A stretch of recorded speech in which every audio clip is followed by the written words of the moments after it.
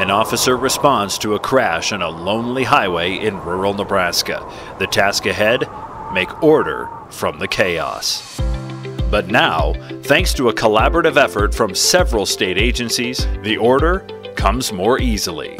During the development of a new statewide crash database, Nebraska OCO, Nebraska DOT, and Nebraska State Patrol identified an opportunity to consolidate existing systems into one enterprise crash reporting system that all officers could report to.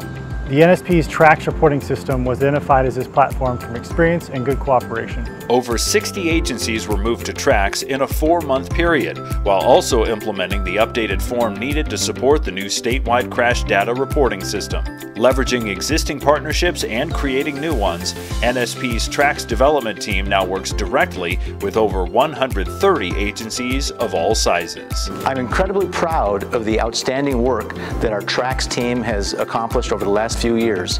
From our troopers, deputies, and officers on the front lines, all the way to our data analysts at Department of Transportation, this tool has been invaluable and it's been the ultimate collaboration. Thank you to NASCIO for this honor, recognizing the work of this amazing team, which crossed agency boundaries at all levels in order to meet essential reporting needs while simultaneously lowering costs, doing more for less to benefit the citizens of Nebraska.